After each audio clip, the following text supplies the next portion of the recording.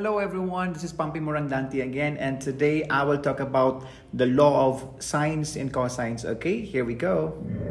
Okay, when we talk about law of sines and cosines, we are actually referring to an oblique triangle, meaning it is a triangle that has no right angle. Remember that a triangle has 6 measurements, the 3 angles and the 3 sides. And to find any unknown angles or sides, you need to know at least 3 of the measurements.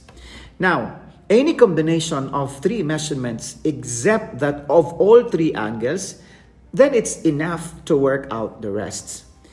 And when you need to find the value of a side or an angle in a triangle that contains no right angle, so I'm talking about the oblique triangle, you can use one of the 2 rules, the sine and the cosine rule. That's another way of saying the law of sines and cosines. And of course, that is depending on what you know about the triangle. Okay? Before giving examples, let's get to know first about the formula of the law of sines and cosines. So here we go for the law of sines. This is actually invertible, okay? And the law of cosines, it depends. If you are looking for the side, you make use of this formula. Otherwise, this is the corresponding formula if you are going to look for the angle. By the way, maybe you will be asking, where did we get this law of sines and cosines formula? You can just actually search this in the internet, or if you are a student, you can just check it in your book. It's there, and soon I'll be uploading on how are we going to find out the formula of the law of sines and cosines, okay? Let's start with law of sines first. And remember this, that law of sines is the best choice if you have this condition, side-side angle, meaning 2 sides and an angle opposite one of those sides are known. Can you look at this illustration? You have there the side angle, and this angle is opposite to this side. And if you are trying to find the other angle, let's look at here, which is the x, then to solve for x here, we have to make use of the law of sine. Okay? Now, let's solve for x. Now, to solve for x in this given illustration, just simply look at the given and compare it to the formula. So, there, the side, which is 49, is opposite to 115, which is the angle. So, just simply 49 over 115 is equal to 115 degrees. 16, which is the opposite side to angle x. So, that's why you have there 16 over sine x. Okay? And then just simply cross multiply. And then there you go, you have 49 times sine x is equal to 16 times sine 115. And then dividing both sides by 49 to solve for x. So here we go, you have sine x is equal to 16 times sine 115 divided by 49. To solve for x, just simply divide both sides by sine. And what will happen now? This dividing by sine, we can just invert it into sine to the power of -1. And there, using the calculator, I will be attaching here on how to solve. The value of x is equal to 17.21 degrees. Okay? Okay, here's another condition wherein the law of sines is the best choice if you have the given condition.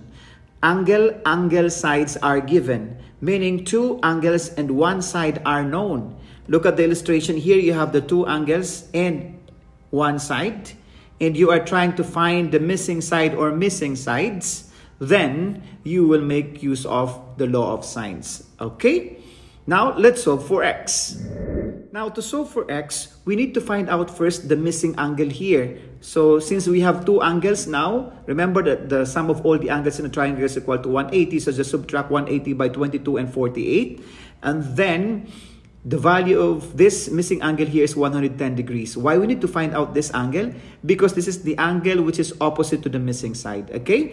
Now, let's form the equation. You have there 15 is equal to sine 22 is equal to x divided by the sine 110 degrees. So, that will be your equation. Now, to solve for x, just simply cross multiply, divide both sides by sine 22 degrees, and then there you go. By making use of the calculator, the value of x is equal to 37.63. Okay? So that is the measurement of x.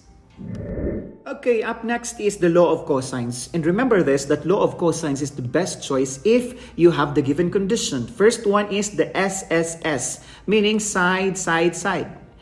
The length of all three sides of a triangle are known. Look at this, all the sides here are given, and you are trying to find an angle. So how do we solve this? We are going to apply the law of cosines. Okay, now let's solve for x.